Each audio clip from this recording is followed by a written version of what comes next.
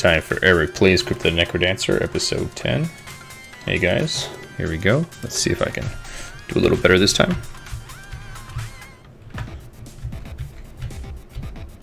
Try not to just lose hearts for no reason. Alright, so we've got find better items, vision radius, and lunge for something damage.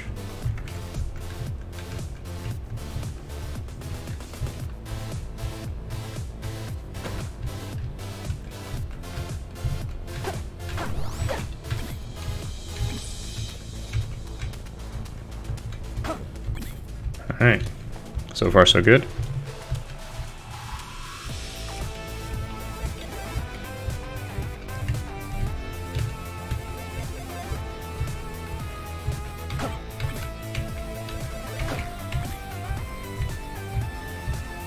Kill this guy while he can't go anywhere.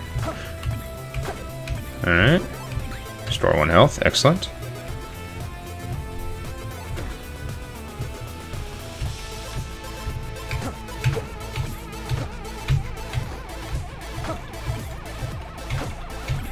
Wider attack, excellent. Oops, lost my coin multiplier, that's okay.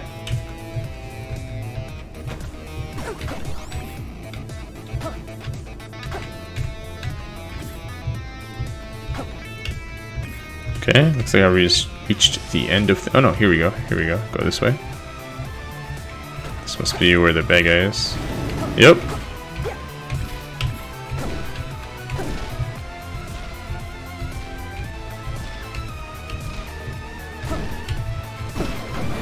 Alright, cool. Killed him without wasting a bomb. Get a heart. Alright, maybe I can buy some more food lit next level.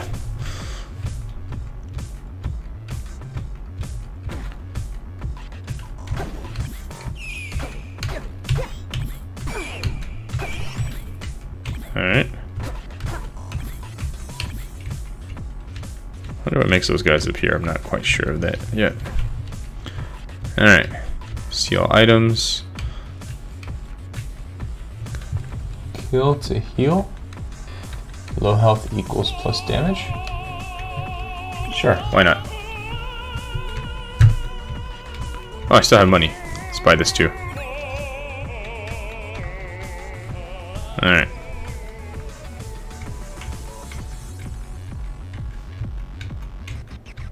Probably should have done a seal item so I can get more diamonds, but